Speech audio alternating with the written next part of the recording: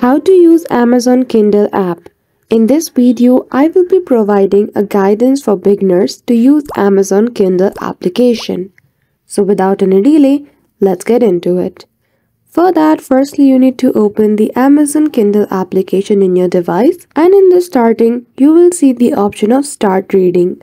Simply click on it and you will be directed to the login page. Provide your email and password and click on sign in. Now if you don't have an account on Amazon Kindle, below you will see the option of create an account. Simply click on it and provide your details to create an account. After that, once you have created your account in Amazon Kindle, click on let's get started again. Now here you need to choose certain interest of yours so that for starters, Amazon Kindle can provide you some suggestions of books.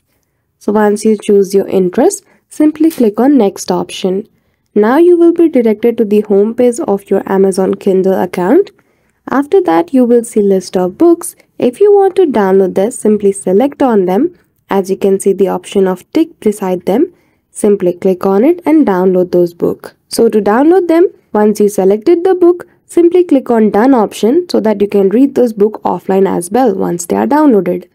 And now to buy any book, you need to choose the option of store at the below beside the more option. Simply click on it. After that, in the store option, you will also find search box where you can type the name of the book which you want to read and buy. Once you search the book, you will be able to find them. Once you found them, simply click on it and below you will see the option of buy now with one click.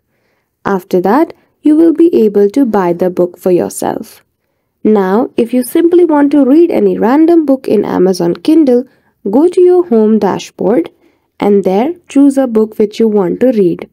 Once you click on it and choose the option of read, you will successfully be able to read the book.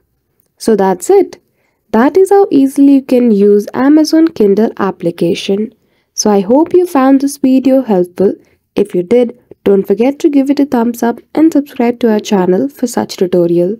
Thank you for watching till the end.